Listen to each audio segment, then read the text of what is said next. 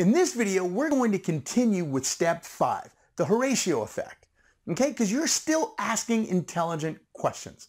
I call this next section in their own words. Why is that? Because when you ask somebody a question and they give you an answer, okay, and you're asking intelligent questions, that's going to lead them down a particular path where you're going to be waiting with your product or service. Okay, so let's take a look at how this works. So you might ask a prospect, what's most important to you when choosing and put in your product or service? What's most important to you when choosing a product or service? Okay, so what's great about that is now they're thinking. And by the way, is that an expansive question or a narrow question? Expansive, because it's not a yes or no answer, right? So you want to get that information. What's most important to you? Okay, now they might tell you A, B, and C. Okay, so you write down A first, the first thing they tell you, then you write down the B, then you write down the C. Why is that? Why would you write that down in the exact order that they give you that criteria? Because that's how their brains are functioning. So subconsciously or consciously, to them, the first thing they tell you, typically 9 times out of 10, is the thing that's most important to them. Or at least top of mind, okay?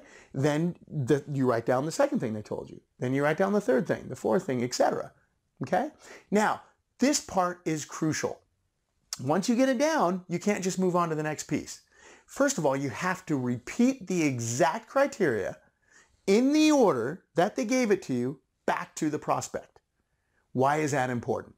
Because you want to give them the opportunity to change any of this. Maybe something was top of mind, but something else is most important, okay? Or maybe they told you the wrong thing in the wrong way, right? Sometimes your client, you'll read it back to them, exactly what they said, and the client will go, well, that's not exactly what I mean. What I really mean is X, Y, and Z, because you want absolute clarity before you go into your presentation, okay? So this is at the very front end of this presentation when you're asking all these questions, okay? So in their own words, ask, what's most important to you when choosing a training company? In my example, right? I'll write down exactly what they want, okay? They want to make sure that it's fun and engaging, right? Clients tell me all the time, I want to make sure that I get the actual results, whatever that is, percent of increase, a dollar amount, whatever it is, I want to make sure I get the results. Number 3, they always tell me, I want to make sure it's a lasting change. It's something that's not just a flash in the pan, right?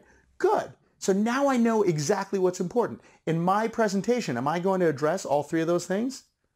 Absolutely. And I know that the first thing they told me is typically what's on top of mind or the most important. Okay? And then I'm going to repeat the exact criteria in that order back to the prospect. Now I'm armed and ready to continue with my presentation. Make sense? Good. You got this. I'll see you in the next video.